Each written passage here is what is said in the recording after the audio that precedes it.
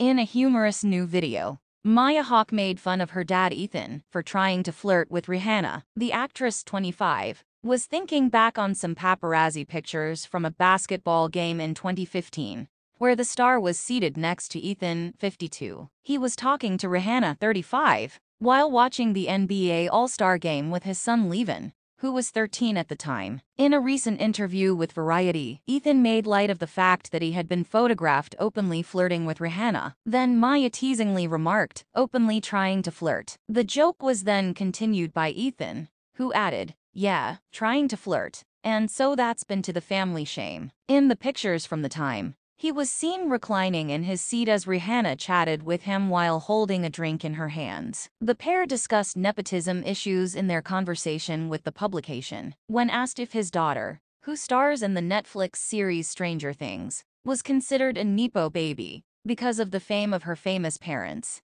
Ethan Hawke and his ex-wife Uma Thurman, the actor and his Stranger Things co-star, responded. However, he didn't give Maya a leg up with their new movie Wildcat, as Ethan put it. Instead, she came up with the idea for the movie and invited him to help with the direction. Simply put, "I'm a Nepo dad," Ethan said, "and I don't feel bad about it." But Maya was more reserved about being a Nepo baby. She acknowledged feeling insecure about working with her father during the filming of the project. "I had moments of insecurity about it, but there aren't many nuanced things on the internet. My father has been a tremendous teacher for me, and we want to collaborate. We enjoy being in each other's company." Maya not only moves the project along, but she also produces Wildcat. Ethan acknowledged that, despite initially coming off as defiant, viewers could decide for themselves whether Maya had benefited unfairly from having famous parents in Hollywood. "It's completely reasonable for someone to criticize us for cooperating," he said. "You have to allow people to express their opinions. You simply have to make an effort to perform well onstage." The acclaimed Southern Gothic author Flannery O'Connor is played by Maya in the movie,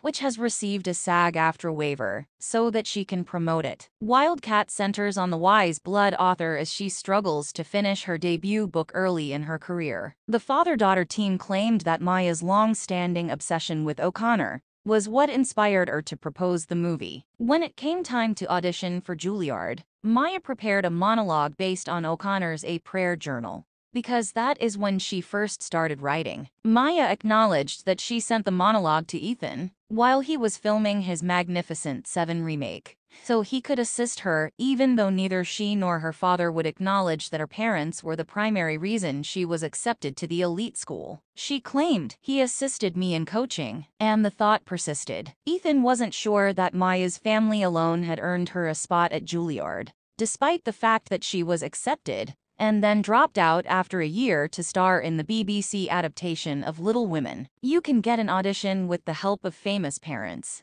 but they won't get you in," he asserted. Because of the pull that reading O'Connor had on Maya, she persuaded her father to let her direct a movie for his production company. Under the influence, about the author, she mentioned Ethan's recent work directing and starring in the literary adaptation miniseries The Good Lord Bird as one of his qualifications, saying, "I don't know anyone else